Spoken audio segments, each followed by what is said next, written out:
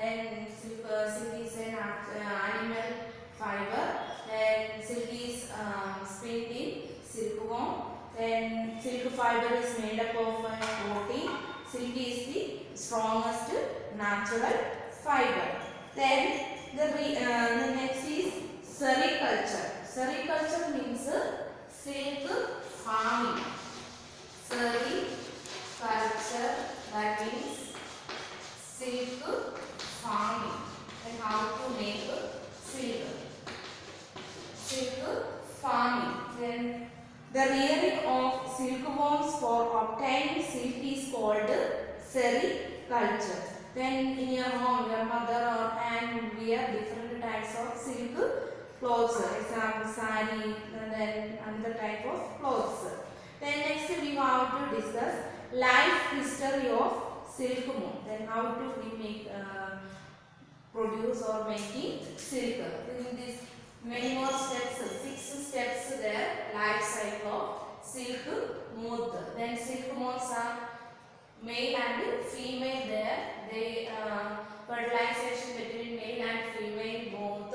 The female moth lay eggs on mulberry leaves. Then this female moth lay eggs on mulberry leaves.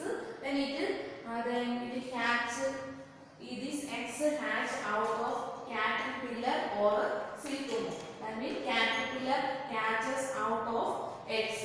Then next, 4th step is silkworm. This egg is hatches out silkworm. Then developing larvae feed on mulberry leaves and grow bigger. Then next step is this silkworms growth outer covering there. This covering is called cocoon. Then next, development of cocoon around caterpillar. Then this cocoon around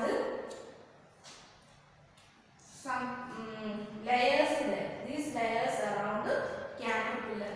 Then development of moth from cocoon. This is the life cycle of silk moth. Once more reading there. Then life history of silk moth. Then first, formation of silkworm. The female silk moth lays eggs on mulberry leaves.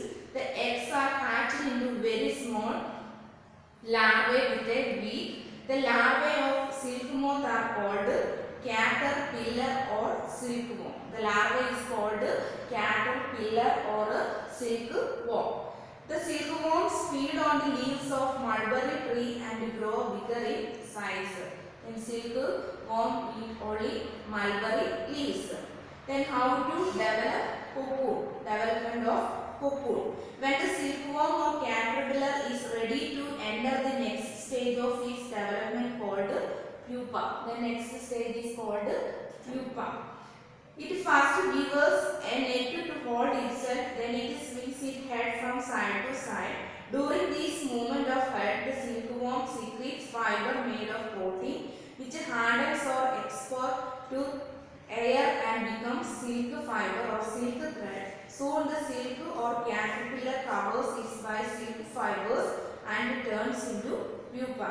This covering is known as cocoon. That means this pupa covering is layer is called cocoon.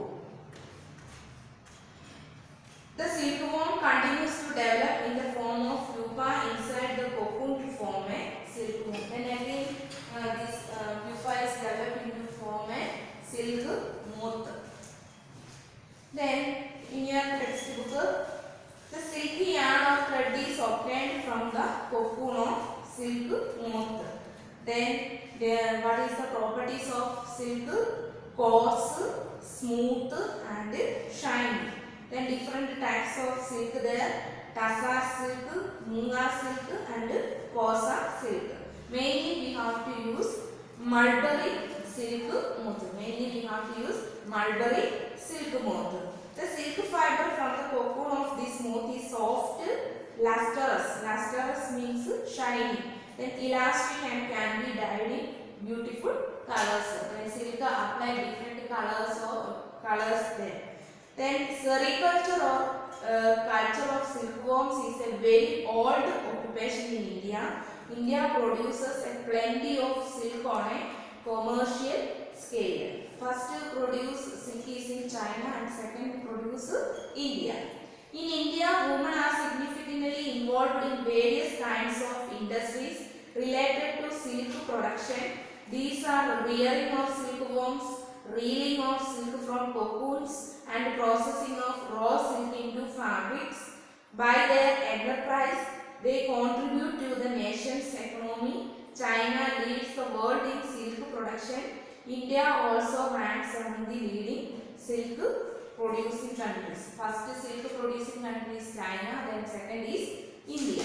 Then next is from cocoon to silk. Then how to make silk. First is rearing silkworms. Rearing silkworms means silk farming. Then a female silk moth lays 100 of eggs. Female silk moth lays 100 of eggs at a time. The eggs are stored carefully on strips of cloth or paper and sold to silkworm farmers. The farmers keep eggs under hygienic conditions and under suitable conditions of temperature and humidity. That means these eggs are covered in cloth or another type of cloth. Then it is sold into silk farmers. They keep it under the hygienic condition or temperature. Then the eggs are warmed to a suitable temperature for the larvae to hatch from eggs. This is done when mulberry trees bear a fresh crop of leaves. The larvae called caterpillars on silkworms eat day and night, increase enormously in size. Then caterpillars, this mulberry leaves eating, their size is increasing. The larvae are kept in clean bamboo trays. This larvae is kept in bamboo trays along with the freshly chopped mulberry leaves. After 25 to 30 days, the caterpillars stop eating and move into a tiny chamber of bamboo in the tray. Spin cocoons. Spin cocoons means their body covering some threads. Then after 25 to 30 days after, their body is covering spin of cocoons. Small racks or things may be provided in the trays to which cocoons get attached. The caterpillar or silkworm spins the cocoon inside which develops the silk moth. Then after this covering cocoon, the next step they develop into silk moth. Then processing. That means this how to process. A pile of cocoon is used for obtaining silk fibers. The cocoons are kept under the sun or boiled or exposed to steam. Then next, the cocoons are steaming. The silk fiber separate out. Steaming or heating time, the fiber is separate. Fiber means a group of thread.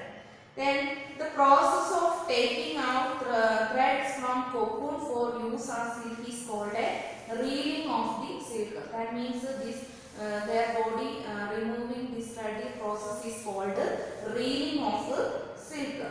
Reeling is done in special machines which unweave the threads or fibers of silk from the cocoon. Silk fibers are then spun into silk threads which are woven into silk cloth by weavers.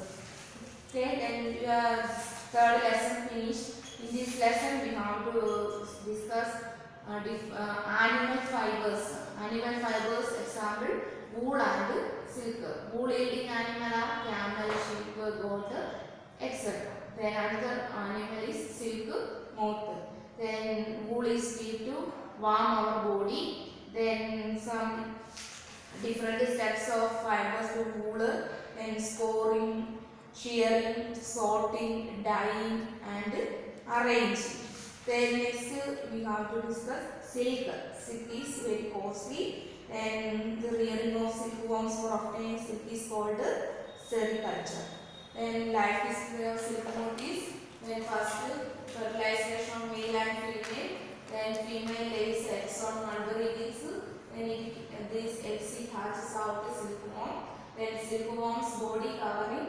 Then some fibers there. This fiber covering process is called cocoon. And after this body is developed into